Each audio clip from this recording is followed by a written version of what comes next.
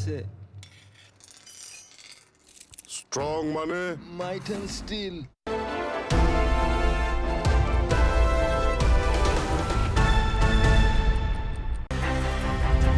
Top headlines আগবঢ়াইছে Kingston Educational Institute Imagine Innovate Inspire ঢকুৱাখনৰ Sunil Gogoi কাণ্ডৰ নতুন পাক সুনীল গগৈ জিয়াই থকাৰ দাবী তদন্তকাৰী সিআইডিৰ সুনীল গগৈৰ পত্নীক বগা হাজ পিন্ধি নাথাকিবলৈ আহ্বান সিআইডিৰ আইজিপি সংযুক্তা পৰাশৰৰ সুনীল গগৈ জিয়াই থকাৰ প্ৰমাণ দিবলৈ আহ্বান পত্নীৰ বান মূল্যবৃদ্ধিত ৰাজ্যবাসী জুৰুলা হৈ থকাৰ সময়তে মন্ত্ৰী বিধায়কৰ দৰমহা আৰু পেঞ্চন বৃদ্ধিৰ কুচকাৱাজ বিধানসভাৰ উপাধ্যক্ষৰ অধ্যক্ষতাত গঠন হ'ল কমিটি 50% দৰমহা বৃদ্ধিৰ সম্ভাৱনা মন্ত্ৰী বিধায়কৰ চাৰিজনীয়া কমিটি এমাহৰ ভিতৰত দিব লাগিব প্ৰতিবেদন উচ্চ শিক্ষা সঞ্চালকালয়ৰ এক নিৰ্দেশক লৈ ৰাজ্যজুৰি বিৰোধ প্ৰতিক্ৰিয়া উচ্চ শিক্ষা বিভাগৰ নিযুক্তিত প্ৰাৰ্থীয়ে দিব নালাগে স্থায়ী নাগৰিকত্বৰ প্ৰমাণপত্ৰ পিআৰচি নিদিয়াকৈ প্ৰাৰ্থী আবেদন কৰিব পাৰিব সহকাৰী অধ্যাপক গ্ৰন্থাগাৰিক তৃতীয় আৰু চতুৰ্থ বৰ্গৰ পদ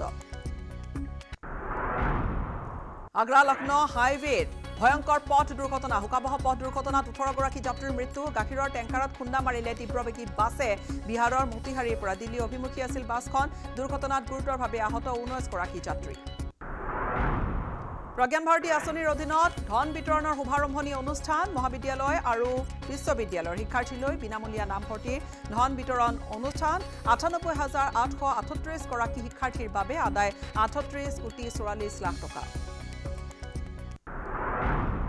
দুদিনীয়া ৰাছিয়া ভ্ৰমণ সামৰি অষ্ট্ৰিয়াৰ ভিয়েনাত উপস্থিত প্ৰধানমন্ত্ৰী নৰেন্দ্ৰ মোদী অষ্ট্ৰিয়াত মোদীক উষ্ম আদৰণি প্ৰধানমন্ত্ৰী নৰেন্দ্ৰ মোদীক ৰাছিয়াৰ সৰ্বোচ্চ সন্মান প্ৰদান দুয়োখন দেশৰ মাজত দ্বিপাক্ষিক সম্পৰ্ক সুদৃঢ় কৰাৰ বাবে মোদীক ভ্লাদিমিৰ পুটিনে প্ৰদান কৰিলে দেশখনৰ সৰ্বোচ্চ সন্মান জাগিৰদৰ টেঘেৰিয়াত হুকাবহ ঘটনা ৰেল লাইন অতিক্ৰম কৰাৰ সময়তে উজনিমুৱা ৰেলৰ খুন্দাত মৃত্যু এটা বনৰীয়া হাতীৰ খাদ্যৰ সন্ধানত সোণাইকুচি বনাঞ্চলৰ পৰা ওলাই আহিছিল বনৰীয়া হাতীৰ জাকে ঘটনাস্থলীত উপস্থিত হৈ ৰেল আৰক্ষী আৰু বন বিভাগে উদ্ধাৰ কৰিছে বন্য হস্তীটোৰ মৃতদেহ প্ৰাক্তন ক্ৰিকেটাৰ গৌতম গম্ভীৰক ভাৰতীয় ক্ৰিকেট দলৰ মুখ্য প্ৰশিক্ষকৰ দায়িত্ব বিসিসিআই প্ৰকাশ কৰিলে ভাৰতীয় ক্ৰিকেট দলৰ নতুন মুখ্য প্ৰশিক্ষকৰ নাম ৰাহুল দ্ৰবিড়ৰ কাৰ্যকালৰ অন্ত পৰাৰ পিছতে মুখ্য প্ৰশিক্ষকৰ দায়িত্বত গৌতম গম্ভীৰ ইউৰো কাপ 2024ৰ ফাইনেলত স্পেইন সেমি ফাইনেলত ফ্ৰান্সৰ বিৰুদ্ধে 2-1 গলৰ ব্যৱধানত জয় হ'ল স্পেইনৰ হৈ লেমিন ইয়ামাল আৰু ডানি ওলমোৱে এটাকৈ গল দিলে ইউৰো কাপ 2024ৰ দ্বিতীয়খন সেমি ফাইনেলত মুখামুখি হ'ব ইংলেণ্ড আৰু নেদাৰলেণ্ড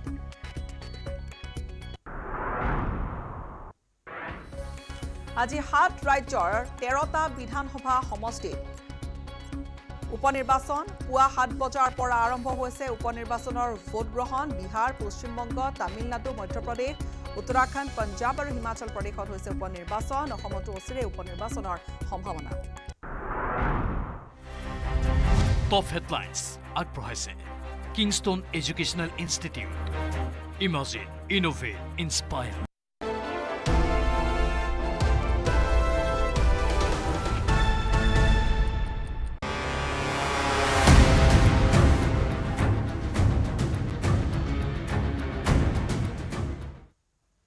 ঢকুৱাখনৰ সুনীল গগৈ কাণ্ডৰ নতুন পাক জিয়াই আছে সুনীল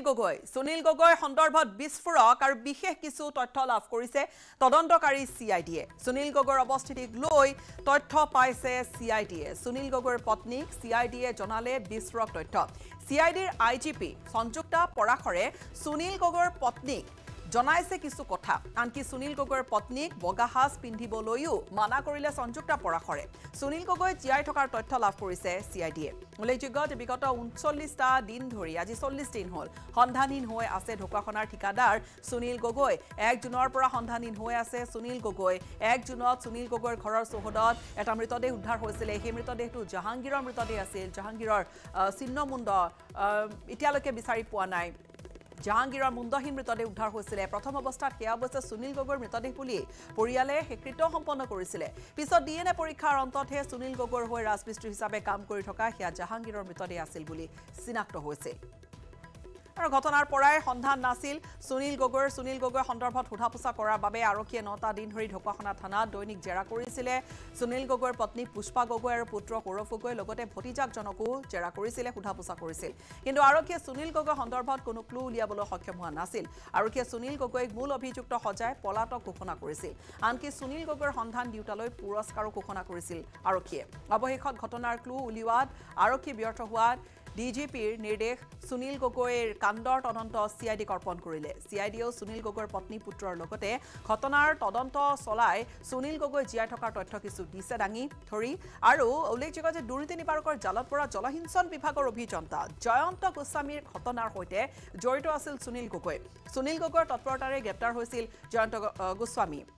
ইয়াৰ পিছতে হঠাৎ সুনীল গগৈৰ নিখোজ আৰু জাহাংগীৰৰ এই মুণ্ডহীন মৃতদেহ উদ্ধাৰৰ ঘটনাৰ পিছতে কিন্তু গোটেই ঘটনাটোৱে নতুন পাক লৈছিল আনকি ঘটনাত জয়ন্ত গোস্বামীৰ লোক জড়িত থকাৰো অভিযোগ আনিছিলে সুনীল গগৈৰ পত্নী আৰু পুত্ৰই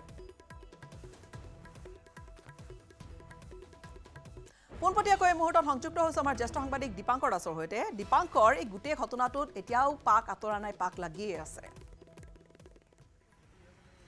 নিশ্চয় গীতা চিচা কোনোবাই স্ক্ৰিপ্ট লিখিছে কোনোবাই কৰবাত পৰিচালনা কৰিছে আৰু একোটা চৰিত্ৰৰ দ্বাৰাই গোটেই ঘটনাৰ নাটকখন ক্ৰমে আগবাঢ়িছে আৰু আপুনি এটা দুটাকৈ চাওক আজি 40টা দিন কৰি গ'ল জাহাংগীৰৰ চিহ্নমুণ্ডৰ কোনো সন্ধান নাই সুনীল গগৈক লৈ যিদৰে আৰক্ষীয়ে একোটা মাজে মাজে মন্তব্য দিছে তাকে লৈ সেই গোটেই পৰিয়ালটোক এক প্ৰকাৰ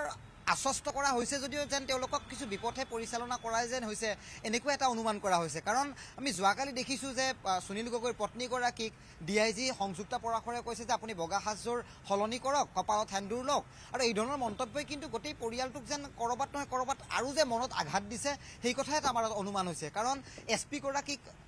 শাস্তিমূলকভাৱে বদলি কৰা হ'ল গোটেই ঘটনাটোক লৈ চিআইডিক গোচৰটো হেণ্ডঅভাৰ কৰা হ'ল আৰু তাৰপিছত এই যোৱা 40টা দিনে আৰক্ষীয়ে কি লাভ কৰিলে আমিও এক প্ৰকাৰ কোনো গোটেই বিষয়টোক লৈ আমিও এই মুহূৰ্তত ৰহস্যৰ মাজত সোমাই পৰিছোঁ কাৰণ প্ৰতিটো দিনেই প্ৰতিটো ঘটনাক লৈ ঘটনাটোৰ মাজতে যেন একোটা নতুন পাক সোমাই পৰিছে সুনীল গগৈৰ কোনো সন্ধান নাই জাহাংগীৰৰ চিহ্নমুণ্ডৰ কোনো সম্ভেদ নাই আৰু গোটেই বিষয়টোক লৈ আৰক্ষীয়ে যেন গোটেই শূন্যতে গতা ঘূৰাই আছে এই ধৰণৰ এটা আমাৰ গোটেই বিষয়টোক এটা অনুমান হৈছে আৰু সুনীল গগৈৰ পত্নীয়ে আজিও দাবী কৰিছে যোৱাকালিও সংবাদ মাধ্যমৰ কেমেৰাৰ সন্মুখত স্পষ্টভাৱে মন্তব্য দিছে যে আৰক্ষীয়ে যদি সুনীল গগৈৰ কিবা খবৰ পাইছে কোনোবা যদি কিবা সম্ভেদ পাইছে তেতিয়াহ'লে হয় পৰিয়ালক জনাওক পৰিয়ালক সুস্থ শৰীৰে সুনীল গগৈক ঘূৰাই দিয়ক কিন্তু যি সময়ত অসম আৰক্ষীৰ ফালৰ পৰাই এক প্ৰকাৰ নিশ্চিত প্ৰদান কৰা হৈছিল যে হয় সেয়া সুনীল গগৈৰ মৃতদেহ আছিল সুনীল গগৈৰ মৃতদেহ বুলি সেই পৰিয়ালটোৱে অন্ত্যেষ্টিক্ৰিয়া সম্পন্ন কৰিলে তাৰপিছত গোটেই পৰিয়ালটোৱে এক প্ৰকাৰ ঘৰৰ মুৰব্বীজন হেৰাই যোৱাৰ পিছত যিদৰে ৰীতি নীতি থাকে যিদৰে পৰ্ব থাকে কাজকৰ্ম থাকে সেইদৰে গোটেই ঘটনা সমাপ্তি হোৱাৰ পিছত হায়দৰাবাদৰ পৰা এটা নমুনাৰ ৰিপৰ্ট আহিল আৰু সেই ৰিপৰ্টত কোৱা হ'ল যে সেয়া জাহাংগীৰৰ মৃতদেহ আছিল গতিকে আপুনি চাওক গোটেই ঘটনাটো ক'ত কেনেকৈ পাক লাগি আছে তদন্ত আমি যিমান দূৰ অনুমান কৰিব পাৰিছো তদন্ত হয়তো যিমান দূৰ আগবাঢ়িব লাগিছিলে সেই ধৰণে আগবাঢ়িছে নে নাই তাত কিছু প্ৰশ্ন আছে আৰু ইফালে এই বগা সাজ পিন্ধিবলৈ মানা কৰা বিষয়টোক লৈও কিন্তু এতিয়া এক প্ৰকাৰ পৰিয়ালটোৱে স্বাভাৱিকতে কিছু প্ৰশ্ন উত্থাপন কৰিছে বিদায় লৈছো আপোনাৰ পৰা ধন্যবাদ দীপাংকৰ আমাক এইখিনি আপডেট আপুনি জনালে সুনীল গগৈৰ জীয়াই থকাৰ অৱগত কথা যিখিনি কৰিলেও কিন্তু আশ্বস্ত হ'ব পৰা নাই সুনীল গগৈৰ পত্নী কথাৰে নহয় সুনীল গগৈ যে জীয়াই আছে জীয়াই থকাৰ প্ৰমাণটো দিবলৈ দাবী কৰিছে পত্নী পুষ্পা গগৈয়ে আধা ঘণ্টামান হ'ব কিজানি ইমান সময় আছে আৰু ঘটনাটো এনেখিনি সুধিছে আৰু কৈছে যে এইটো বডিটো সুনীল গগৈ নহয় জাহাংগীৰহে হয় সেইটো কাৰণে আপুনি বিধৱা সাজ কিয় পিন্ধি আছে বুলি কৈছে মই কৈছো যিমান দিলেও আমাৰ নীতি নিয়মৰে আমাৰ বডি বুলি আমাক চঞ্জাই দিলে আমি সেইমতে সকলো সমাজৰ কামখিনি কৰি আমি এই ড্ৰেছ পিন্ধি আছো এতিয়া তেনেকে কৈছো নহয় আপোনাৰ মানুহজন জীয়াই আছে বুলি কৈছে তামোল জীয়াই আছে যদি বাইদেউ উলিয়াই আনক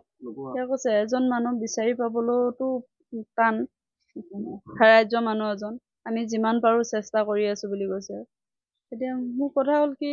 জীয়াই আছে যদি আমাক তেওঁলোকে যিমান দিনতে বিচাৰি উলিয়াওক সেইটো আমাৰ লগত কথা নাই কিন্তু যদি তেওঁলোকে জীয়াই আছে বুলি জানে আমাক মাত্ৰ সঠিক উত্তৰটো দিব লাগে যে মানুহজন জীয়াই আছে আমি তেতিয়াই সুখী হ'ম মানে কিবা এটা উত্তৰ পাব লাগে তেওঁলোকে মানুহজন যেতিয়াই উলিয়াওক আমাৰ তাত ক'বলগীয়া নাই কিন্তু আমাক সঠিকভাৱে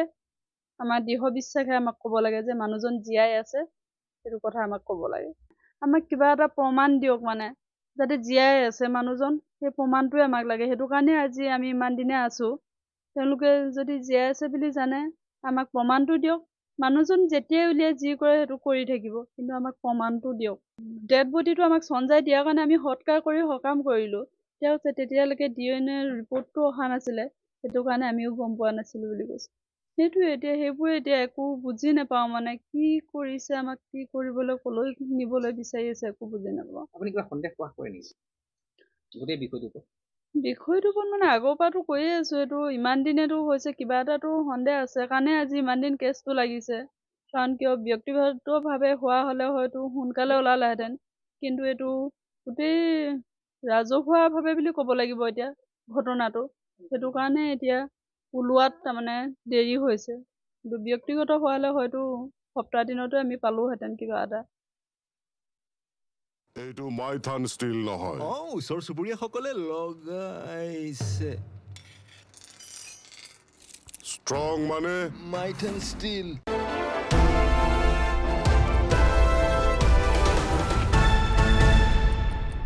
হোৱা গ্ৰোথ লগাইছে ষ্ট্ৰং মানে মাইথান ষ্টিল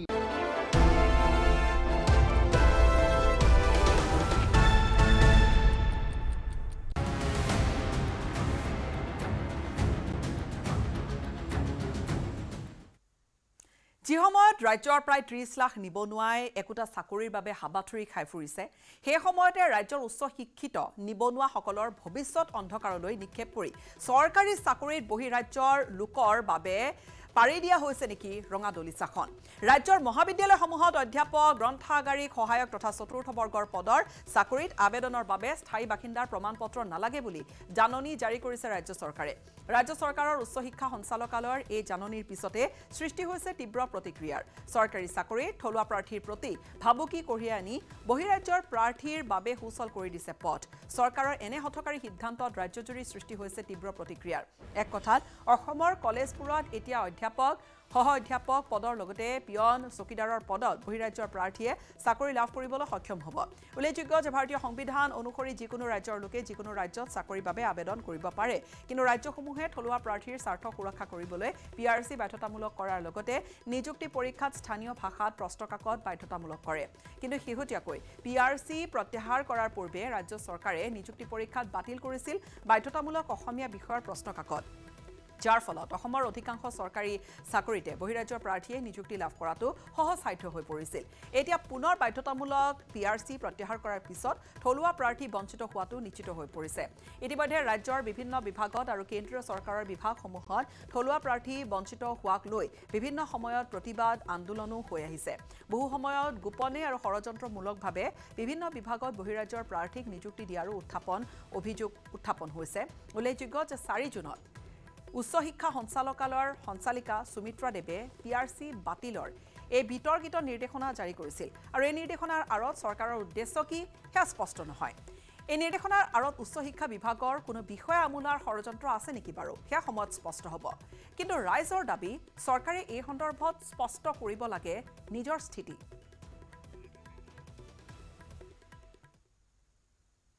খবৰ আৰু আছে লৈ আহি আছটা বিৰতিৰ পিছত মাইথান ষ্টিল নহয় ওচৰ চুবুৰীয়াসকলে লগাইছে ষ্ট্ৰং মানে মাইথান ষ্টিল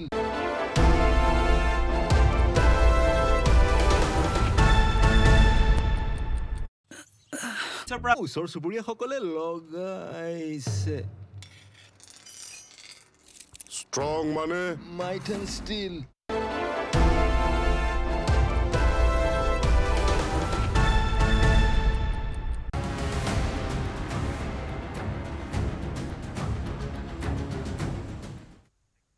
মহানগৰীৰ দুলিয়াজানৰ বনস্মিতা বুঢ়াগোহাঁইৰ ৰহস্যজনক মৃত্যুক লৈ অব্যাহত আছে তীব্ৰ চাঞ্চল্য ডাউনটাউনৰ ভাড়াঘৰত বনস্মিতাৰ মৃতদেহ উদ্ধাৰ কৰিছিলে তাৰ পিছতে বহু চাঞ্চল্যকৰ তথ্য আহিছিল পোহৰলৈ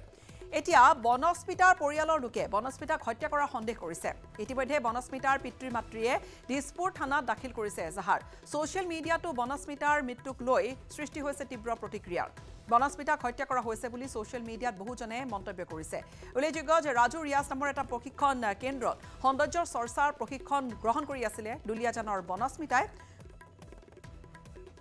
এই মুহূৰ্তত পোনপটীয়াকৈ আমি সংযুক্ত হৈছোঁ আমাৰ সাংবাদিক বীৰেঞ্চি ডেকাৰ সৈতে বীৰেঞ্চি শেহতীয়া খবৰ কি আছে কিয়নো ইয়াত আচলতে হত্যাৰ অভিযোগ এতিয়া উত্থাপন হৈছে নিশ্চয় আচলতে গীতাশ্ৰী যে সমগ্ৰ বিষয়টোত বহুকেইটা ঘটনা আচলতে এই মুহূৰ্তত সংযোজন ঘটিছে যে যিদিনাখন আচলতে যিহেতু মৃত্যু হোৱা কেইদিনমান যিহেতু পাৰ হৈ গৈছে যে বনস্মিতা যিদিনাখন আচলতে তাত আত্মহত্যা কৰা বুলি সেই মুহূৰ্তত আচলতে ধাৰণা কৰা হৈছে যে তেওঁৰ কাষত দুটা মোবাইল তেওঁৰ হাতত দুটা মোবাইল আছিল এটা মোবাইল এই মুহূৰ্তলৈকে কিন্তু আৰক্ষীয়ে বা তেওঁলোকৰ পৰিয়াললৈকে লাভ কৰা নাই সেইটো আছিল বনস্মিতাৰ একান্ত ব্যক্তিগত কিছু তথ্য থকা আইফোন সেই আইফোনটো আচলতে ক'লৈ গ'ল যদি প্ৰশ্ন উঠিছে যে পৰিয়ালৰ লোকে এটা কথা কৈছে যদিহে বনস্মিতাই আত্মহত্যা কৰিছে তেতিয়াহ'লে সেই মোবাইল ফোনটো ক'লৈ গ'ল সকলোখিনি বস্তু থাকিব লাগিব আৰু সেইদিনাখন আৰক্ষীয়ে তাতে গৈ যেতিয়া অভিযান চলাইছিল সেই ভাড়াঘৰত বহু বস্তু তাত পাইছে আৰু দেখা পাওক যে ডিঙিত আঘাতৰ চিন দেখিছে মুখেদি তেজ ওলাই আছিল গতিকে তেওঁ কীটনাশক দ্ৰব্য খাইছে যদিও মুখেদি তেজ ওলোৱা কথাটোক লৈ আচলতে যিহেতু তাত ফৰেঞ্চিকৰ দল গৈছিল সকলোখিনি আচলতে যথেষ্ট সন্দেহ প্ৰকাশ কৰিছে যিগৰাকী অভিযুক্ত এই মুহূৰ্তত আমি অভিযুক্ত বুলি কাৰণে কৈছোঁ তেওঁলোকৰ পৰিয়ালৰ লোকে এটা নাম এই মুহূৰ্তত এজাহাৰত এটা কথা উল্লেখ কৰিছে যে ৰাহুল আলী যিজন আচলতে পেছাত এগৰাকী শিক্ষক তেওঁ বহুদিনৰ পৰা আচলতে বনস্মিতাক যথেষ্ট অশান্তি কৰি আছে বুলি সেই এজাহাৰখনত উল্লেখ কৰা হৈছে আৰু কালি আৰক্ষী সূত্ৰৰ পৰা সেই কথাটো কৈছে যে বহুদিনৰ পৰা বনস্মিতাই ডিষ্টাৰ্ব পাই আছিল আৰু তেওঁ কেইদিনমান পূৰ্বে এখন চিমখন খলাইছিল যে ৰাহুল আলীয়ে যি কি ধৰণে আচলতে তেওঁক মানসিকভাৱে হাৰাশাস্তি কৰি আছিল আৰু কালিৰ দিনটোত যিখন এজাহাৰ আচলতে তেওঁলোকে দিছিল সেই এজাহাৰৰ ভিত্তি কৰি যিটো আচলতে গোচৰ ৰুজু কৰা আছে তাত যিসমূহ ধাৰা লগাইছে তাত 306 লগাইছে অৰ্থাৎ যে কোনো এজন লোকক আত্মহত্যাৰ বাবে তেওঁক আচলতে বাধ্য কৰোৱাৰ দৰে এটা যিহেতু তাত ধাৰা লগাইছে আৰু যিহেতু মহানগৰ আৰক্ষী এটা দিনৰ কাৰণে অপেক্ষা কৰি আছে যে তেওঁৰ যি মৰণোত্তৰ পৰীক্ষাৰ প্ৰতিবেদন আৰু বা ফৰেঞ্চিকৰ যিসমূহ প্ৰতিবেদন সেই প্ৰতিবেদনলৈ আচলতে অপেক্ষা কৰিছে তাত যদি তেওঁ সন্দেহজনক কিবা তথ্য পায় কোনো দ্বিতীয় ব্যক্তি যদি তাত উমান পায় বা তেওঁৰ মৃতদেহত যদি কোনো লোকে হাত দিছিল বা তেওঁ কোনোবাই যদি ডিঙি চেপিয়ে যদি হত্যা কৰিছে এনেধৰণৰ যদি তেতিয়াহ'লে সেই ধাৰাসমূহ তাত নতুনকৈ সংযোজন কৰিব কিন্তু দেখা পোৱা গৈছে যে ৰাহুল আলী আচলতে কি কাৰণে বনস্মিতাৰ পিছা কৰিছিল সেই কথাটোক লৈ পিতৃ আচলতে এটা উপযুক্ত তদন্ত হোক বুলি নিশ্চয় ধন্যবাদ জ্ঞাপন কৰিছোঁ বীৰেন সিং আমাক এইখিনি আপডেট আপুনি জনালে ৰহস্যজনক মৃত্যুক লৈ প্ৰশ্ন বহু উত্থাপন হৈছে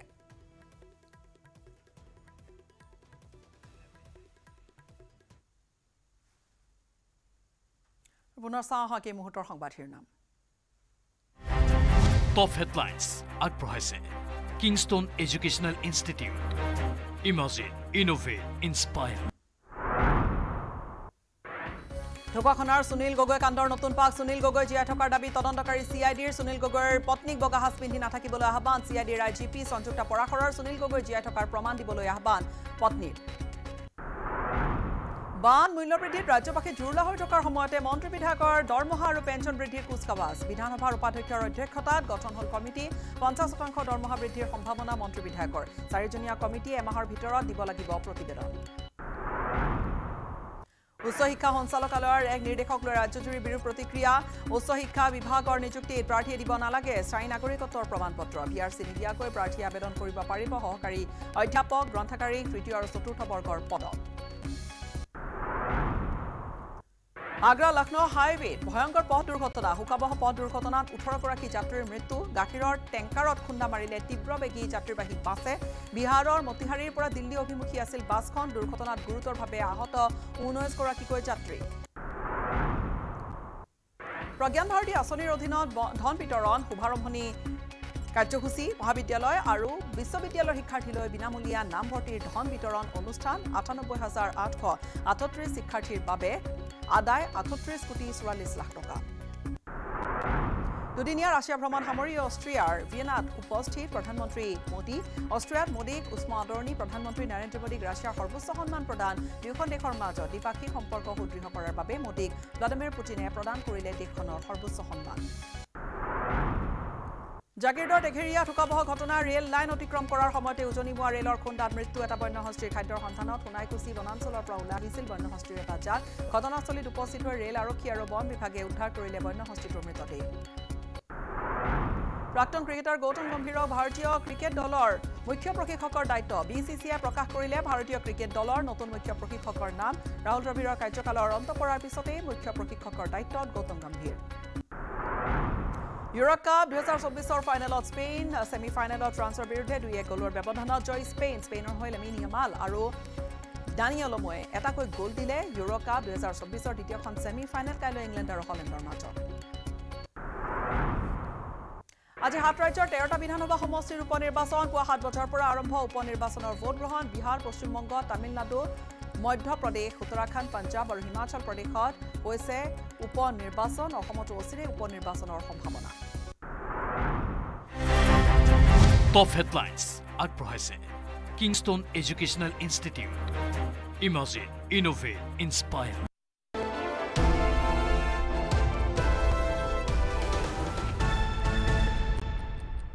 এইটো মাইথান ষ্টিল নহয় ওচৰ চুবুৰীয়াসকলে লগাইছে ষ্ট্ৰং মানে মাইথান ষ্টিল